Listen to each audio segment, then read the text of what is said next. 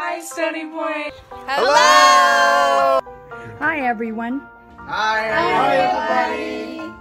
Hi, Stony Point. Who's that? Oh, hi! Good morning, Stony Point. We're so happy to see you and can't wait to be with you in church. We're praying that God blesses you during this difficult time. Hi, dear friends. We love you and we miss you so very much, and we can't wait to see you at church. Good morning, everybody. I miss you. Hi, we miss everybody. I miss seeing your beautiful faces. Hi, church family. We miss you. We miss you all. Can't wait to be back in church. We miss you. Can't wait to see you. We're looking forward to seeing you all again. We love you, Stony Point. We're missing you and praying for you and hoping that God is blessing you during this unique season. Hey church kids, I sure do miss your faces, and I'm praying for you, and I'm praying that you're staying strong and encouraged. I love you and I miss you.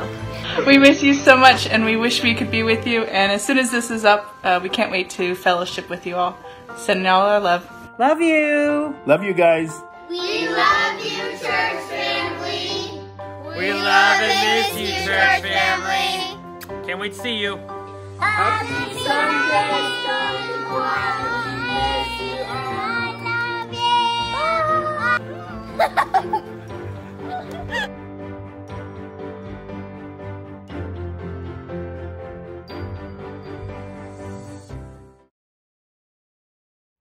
Good morning. We want to welcome you once again. And as you can see, we are definitely missing one another and being here with one another, but we are still worshiping together. And the same God that we worship every Sunday when we gather in this place is the God that we worship today at home. And so we are so glad you have joined us for that. There are a few things that we just want to make you aware of. First of all, as this continues to go on, we want to make sure that we're communicating with you. And you can connect with us on our social media through Instagram and Facebook or through our email list. And you can sign up for that at info@spcfcog.org.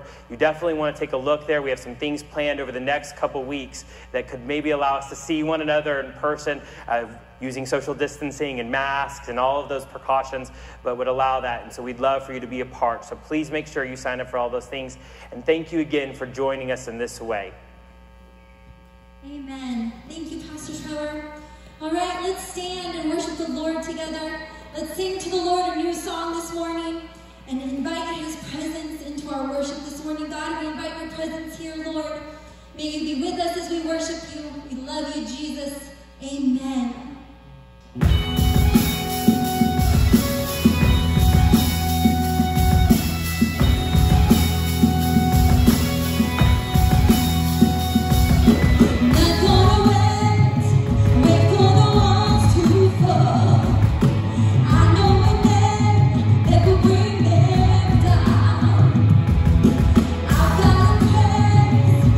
Within my soul, I'm not ashamed.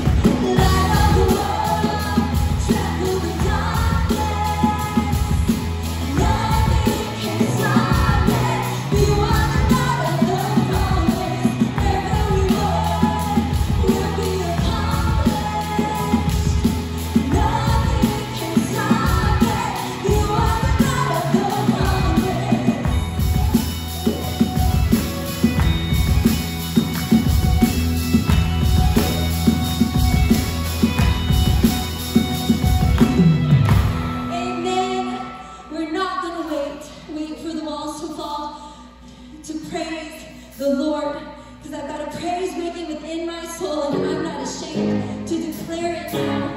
I don't know what kind of week you're having this week. Maybe it's been a really a good week for you. Maybe there are things that you are struggling this week. And I would say to you this morning that His mercies are new every day again. And you can wake up and you can start again. You can choose to do that today. Invite the presence of the Lord into your home this morning as we worship. Hallelujah.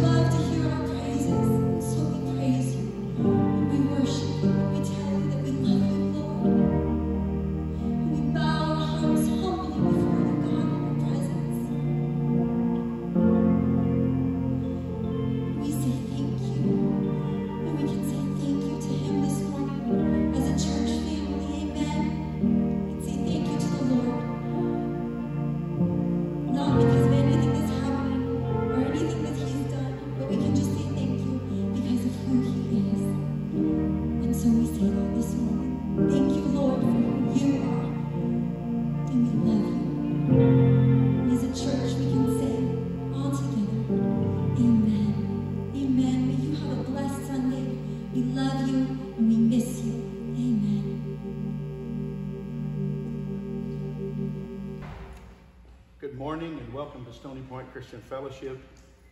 It is so good to be with you again this Sunday morning. Good to be able to open up God's Word and study together. Every time I come to this pulpit, I come with a desire to hear from God as to what I should share with you.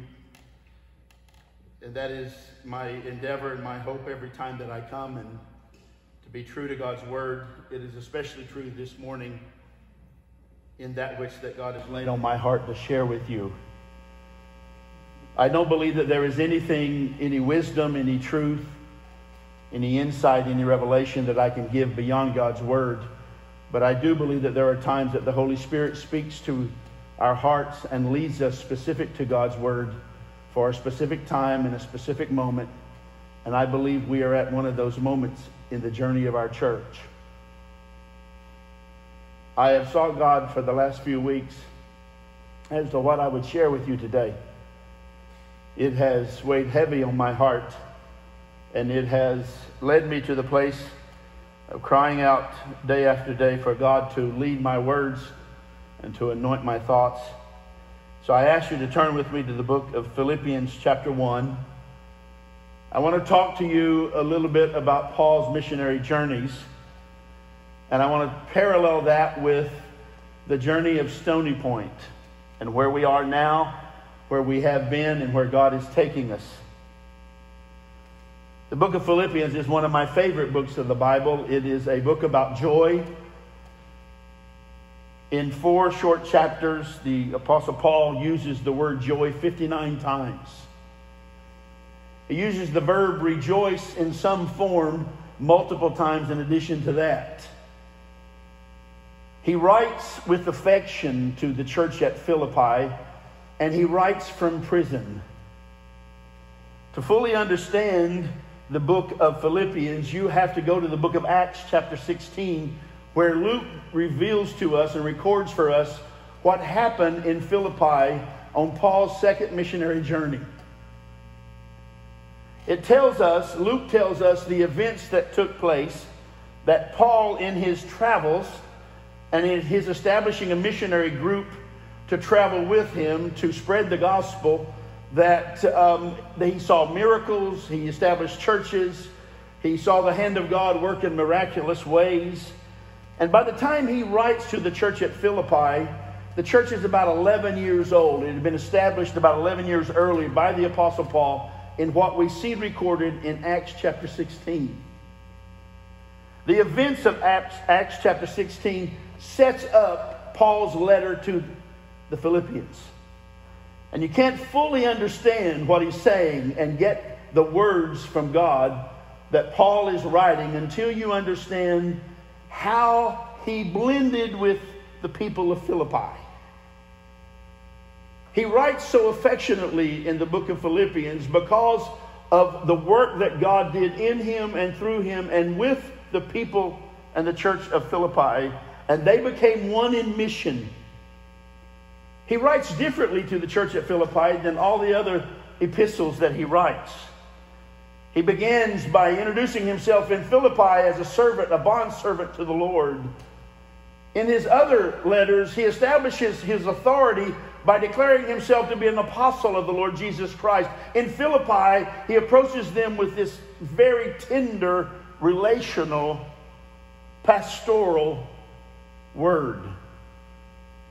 In Acts chapter 16, we see that Timothy joins Paul and Silas in their missionary work, that they are endeavoring to go into Asia Minor to preach, and several times they try to go in to share the gospel in Asia, and God stops them. And the scripture tells us at least twice that the Spirit of the Lord prevented them from going.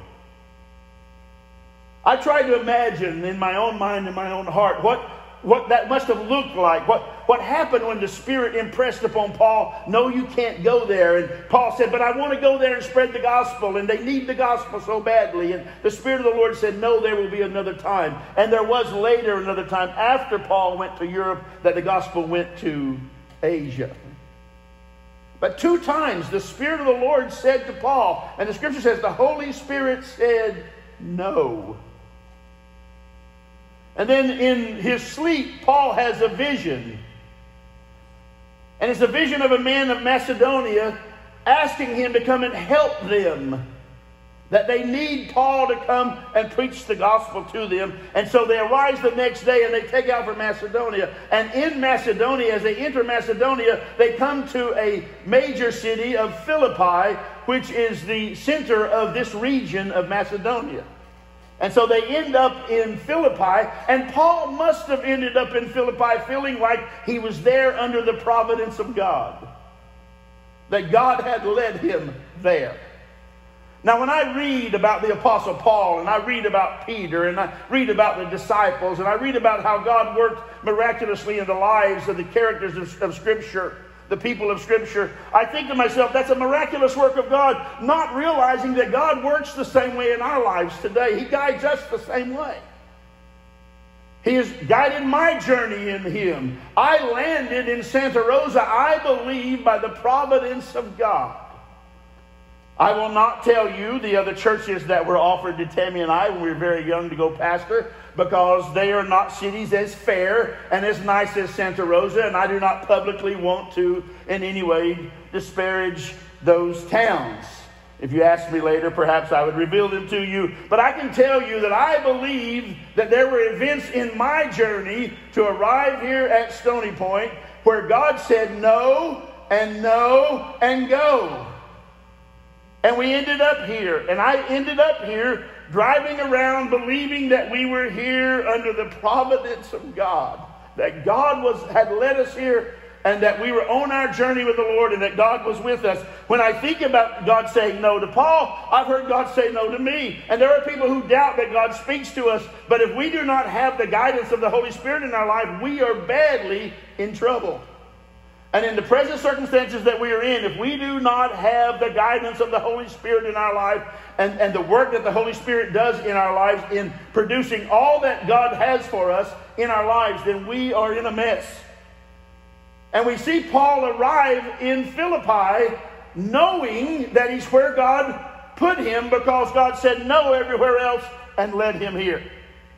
And while there, he preaches the gospel, and when he preaches the gospel is revealed to a lady called Lydia, a seller of purple, a very wealthy lady, and she comes to salvation, comes to believe in Christ Jesus, and is baptized.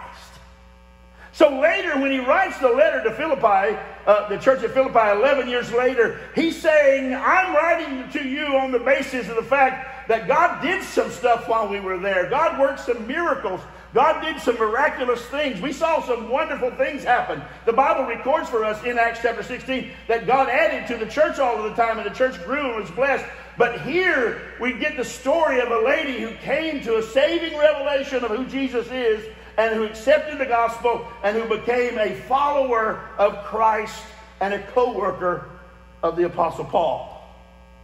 While there in Philippi, Silas and Paul are followed daily by a young girl who is filled with a demon, and who proclaims that they are men of God and that they are there to share the gospel. And that bothers everyone to the point that they are arrested and put in jail. And while in jail, they are chained, they are beaten and chained and thrown into jail, beaten publicly, accused publicly, and thrown into jail. And while there, an earthquake happens, and the chains fall from them, and the jailer is just about to kill himself because he's afraid that if they go free, that his sentence will be death. And they cry out to him, do not kill yourself, we're not going anywhere, you're not harm yourself. And the jailer goes to the powers that be, the magistrate, and says to him, this is what has happened. And the magistrate says to the jailer, go back and tell those boys to leave. We've had enough of them. We don't need them stirring up trouble in our town anymore, so let them go. The jailer goes back to Paul and Silas, and Paul says, jailer, go back to the magistrate and say to him, you flogged us and beat us and threw us in jail with public accusation. You're not going to send us away in privacy. So the magistrate has to come back and say, we let you go. We send you away with our blessing, basically. And so Paul goes away, and we don't see any interaction between Paul and the church of Philippi until we get this letter 11 years later, written in Philippians chapter 1. Now, we can read Scripture and just read through it and rush through it and totally miss the essence of it, and the depth of it, and the maturity of it, and the power of it if we're not careful. And you can read Philippians chapter 1 and miss it.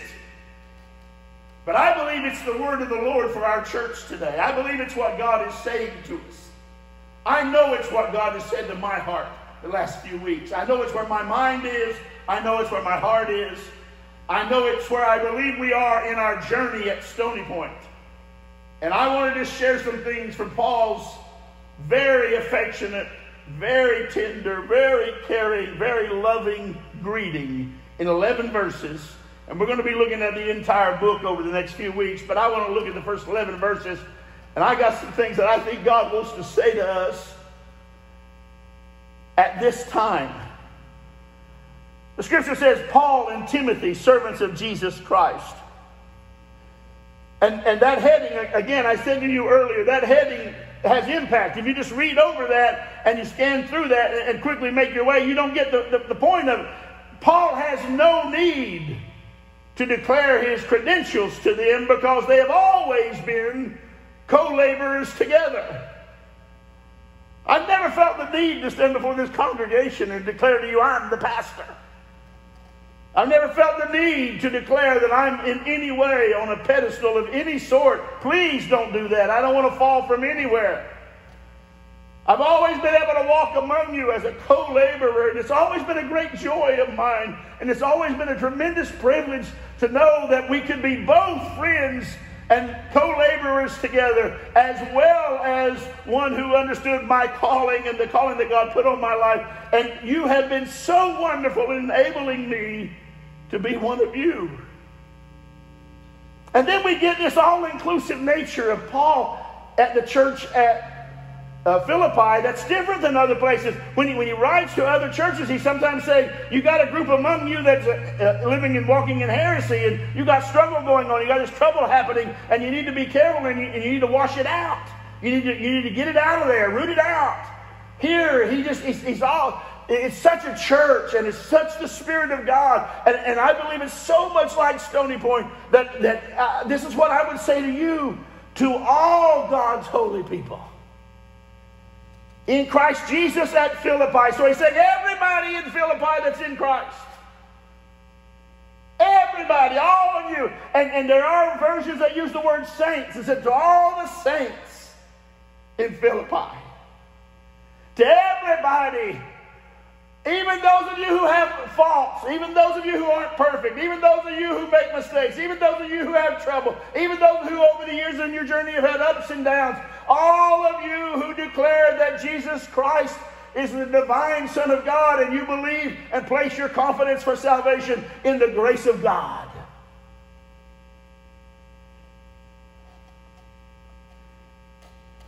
Together, all of you. And then he says this, and I want to say this. I've been looking for a way to say this the last few weeks. He says, to the overseers and to the deacons.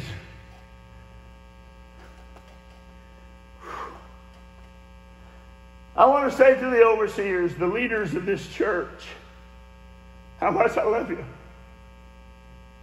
How much the coronavirus has shown. We've got leaders around here we can count on. We've got leaders that hear from God and that will step up in time of struggle and trial and tribulation, and they will lead. And I have co-laborers on the staff of this church that are blessed and talented and gifted, and we have seen them rise up and lead. And one thing that trouble clarifies is who you can count on. And I want to say thank you and acknowledge that in our journey together at Stony Point, I love you. From the depths of my being, I love you. I don't care if it's overly affectionate. I don't care if it seems over the top. I want everybody to know I am so proud and so grateful for the leadership of this church. And then he says, he makes this distinction of deacons because he doesn't want to leave out the part of the church that has to happen. And that's the servants. That's all the people who make everything go, who do everything, who are behind the scenes. And they may not be leaders that stand behind here or up here, but they make everything go. And you know who you are. I wish I could call all your names, but I'd miss somebody. But I got to tell you, I, like the Apostle Paul, want to say to you, to all of you overseers, and to all of you deacons, and to all you servers, and all you workers, and all you givers, I am so grateful for the place we are in our journey. I am truly, truly grateful. And then he places this blessing upon them. Rosie sang the blessing this morning in our worship time. And he places this blessing, and I wish I had time to just preach on the blessing. And the blessing is grace and peace to you from God.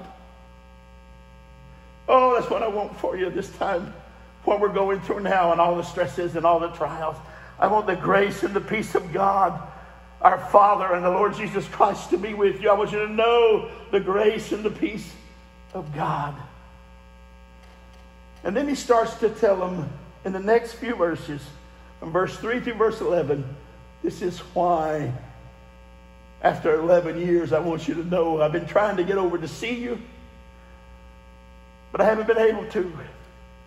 I want to say to all of you, the coronavirus has made it to where we don't get to see each other. We haven't been able to see one another.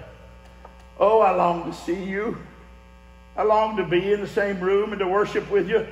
I long to remind ourselves and to remind each other that we are bound together by the grace of God. We are bound together by common salvation. We are bound together because we are partakers in the grace of God and in the suffering of God. We are believers in the coming of Christ for us. And I long to be together. And here we go. This is what Paul says. And I don't know that you can write a better letter. I don't know that you, I don't have any words that are going to be better than these words. I thank my God every time I remember you. You know, one of the things that's sitting around sheltering in place will do, and I've tried not to sit around. I've tried to get outside and work as much as I could and labor and do a little working out. And but Tammy's been cooking so good, we discovered Tammy can cook. Saving all kinds of money, not going out and eating fine. Just blessed in what we're eating. But one of the things is it gives you thinking time. Time where you sit around and you think about how good God is. And you go back in time. If you got a little age on you and you got a little experience, you've been on the road a little bit, you go back to landmarks in your life and you remember places like Philippi. You remember experiences how Lydia got saved. My mind has gone back in the last few weeks to the moments where some of you got saved, when we prayed together, the prayer of salvation. Where we stood at the end of an altar, a long aisle, and you said, I do to one another. Where you got baptized. Where we dedicated your babies, and we celebrated your births, and we met together in homegoings and funerals for people, and we celebrated their lives together. And every time I remember those things, it reminds me to be thankful for you. In all my prayers for all of you, I always pray with joy because of your partnership. And here he goes. He tells them why he's so unique in his relationship with Philippi than with every other church, because he says, you have always been partners in the gospel from the first day until now. He's basically saying to them, you've been an easy church. You've been a church that's been easy to minister to and to minister with. I didn't get many calls where problems were going over in Philippi. Your leadership took care of business. Your leadership took care of spiritual leadership, took care of practical leadership. The fellowship and the community and the hospitality of the church was always taken care of. And that's my testimony of Stony Point. Our journey has been one, just like in Philippi, where we have been partners since day one.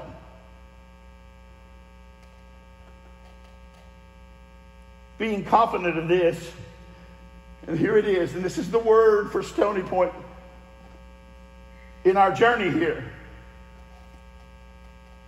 Being confident of this, and I am confident of this morning, that he who began a good work in you will carry it on, not until the end of the coronavirus, not until the end of the present struggle, until the day of the Lord Jesus Christ, all the way to the coming of Jesus.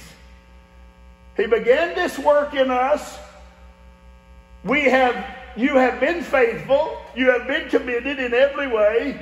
You have been steadfast. We have been the body of Christ to each other. We've seen God work miracles. We've seen God bless this church. We've cried together. We've prayed together. We've laughed together. We've rejoiced. We've buried, and we've given birth. And he has just begun. And what he has begun in us, he will be faithful to complete until the day of Christ Jesus. And then he says this, and I don't know why he writes this. I'm thinking, from a human perspective, I understand he's saying to you, I know this must sound really, really mushy. For some of you he-men, this is going to really be over the top, and read it out loud to the whole church and tell the men to settle down.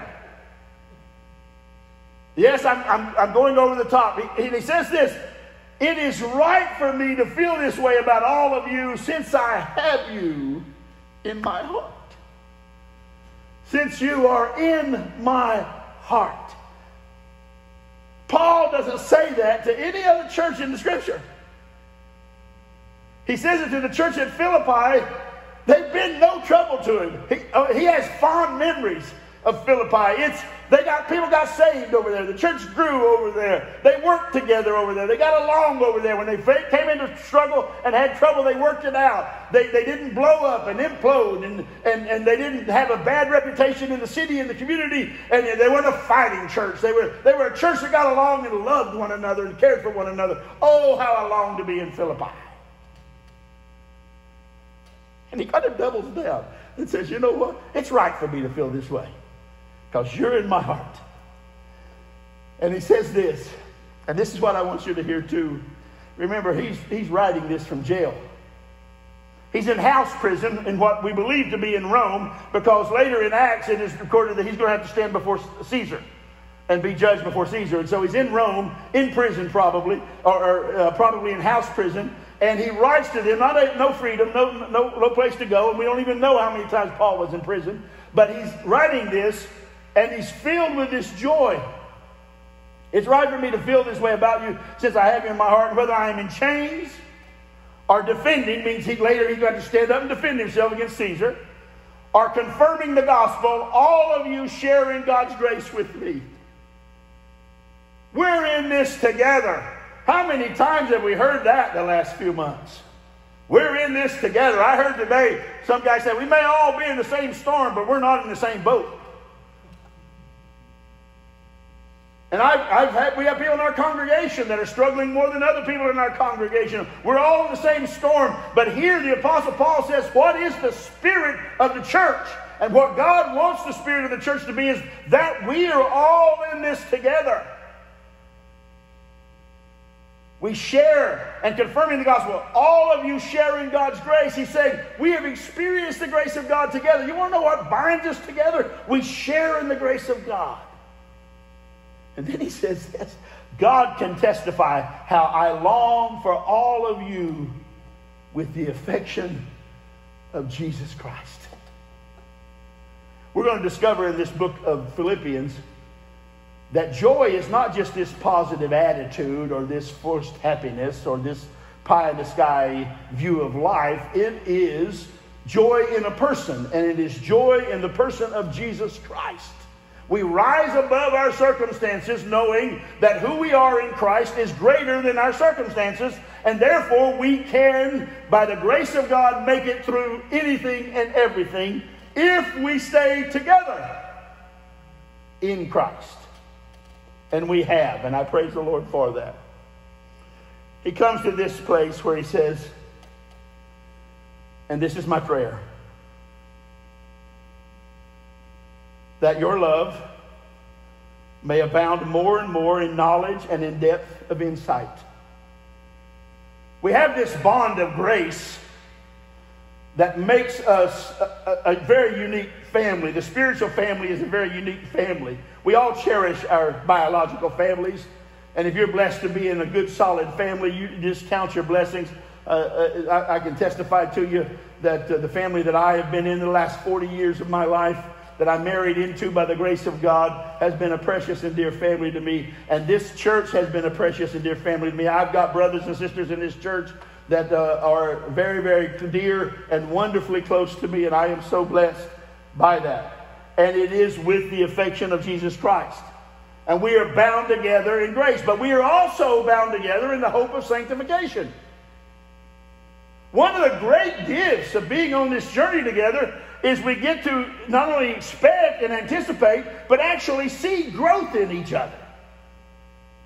And I've seen that during this crisis. I'm telling you right now, I've said to Tammy several times, calling certain names in our church of people, I said, man, they have stepped up. They have blossomed. I've seen God use them. I see God's gift in their life. I see the anointing of the Lord upon them. I see God's blessing them. They have become so much a blessing to me pastorally and in my life here at the church and in the work of the church. I just got to tell you, I'm seeing God sanctify. What a wonderful experience. If we were talking about our biological family, we'd say, it's great to see the kids grow up. Watch them grow and mature and come into their own personality and understand who they are and start to develop some character and start to virtue come into their life, and you just get to see their development and you get to celebrate at every stage of their development. It's the same way in the family of God, where you see baby Christians come to salvation, and then they start growing. Sanctification through the work of the Holy Spirit happens in their life, and they start to change and develop, and God formulates them to be exactly what He wants them to be. And we just get to stand back in awe and be amazed at what God is doing in their lives. And I got to testify to you, I've been amazed at the sanctification work of God that God has done in people in our church, and the growth and maturity that I've seen. This is my prayer, that your love may abound more and more in knowledge and in depth of insight, so that you may be able to discern what is best and may be pure and blameless for the day of Christ, filled with the fruit of righteousness that comes through Christ Jesus.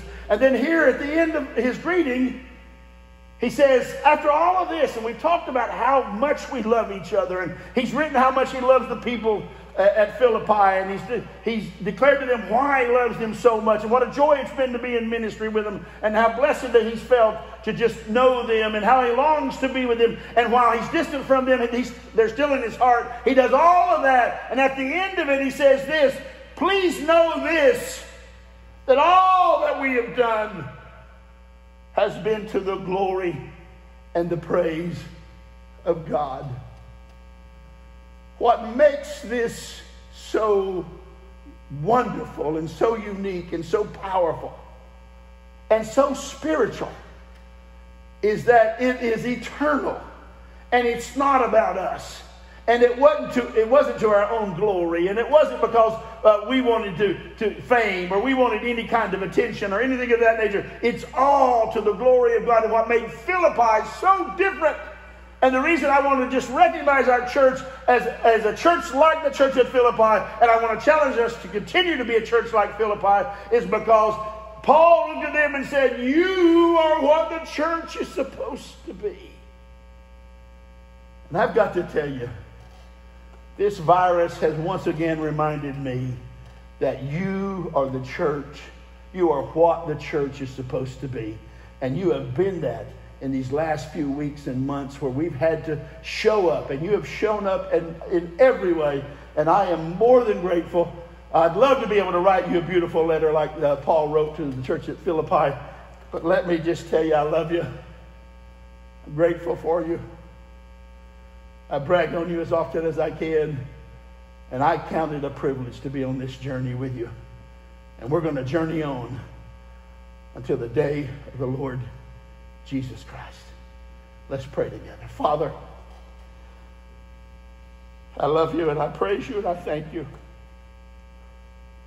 for all the many faces that you are bringing to my mind, and you have for the last few weeks. those saints of God, those overseers and deacons who have been such wonderful people on this journey that Stony Point has taken by your providence. We have relied entirely upon your anointing and upon your call. We are not the source of any of our own power. We cannot produce peace. We cannot know joy without you. There is no hope outside of you, and yet we have all of this because of the sanctifying work of the Holy Spirit in our lives. And we see all of it operating in our church right now in the midst of this crisis. Father, I ask that you would be with and bless those who are struggling and who, while they may be in the same storm as everybody else, their boat seems to be a little leaky and not quite big enough to protect them, they think. Remind them that if their boat goes down, you'll walk on water to them. Let them feel your presence, Lord. Lift them up out of the darkness right now, I pray, and show them the light again. Set them free. Show them that victory is your name. And that they will know victory again in you.